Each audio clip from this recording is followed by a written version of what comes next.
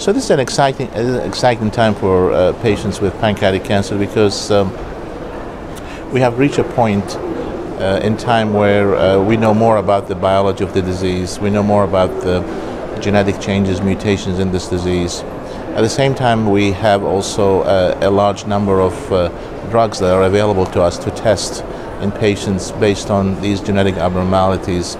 And the most important thing is that there is much more public awareness of pancreatic cancer. Funding has increased, but also there has been an increase in the number of investigators who are making their career to pursue research in pancreatic cancer and taking care of those patients. And the range of the drugs that are available to us is really very wide now. We have drugs against signaling pathways, we have drugs that target the components of the stroma of the tumor cells, the microenvironment that has been always our major challenge to deliver effective treatments.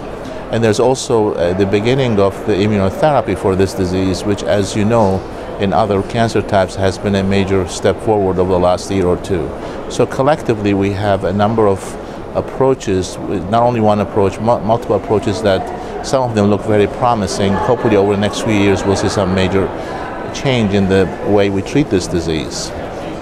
Keeping in mind that the majority of the patients who we see, they have what we call metastatic disease. In fact, I would say more than 90% of the patients we see do have metastatic disease. And for that reason, drug therapies that we can develop are really going to make a difference for those patients, because we have reached the maximum, I think, in what we can do surgically, in what we can do with radiation treatment.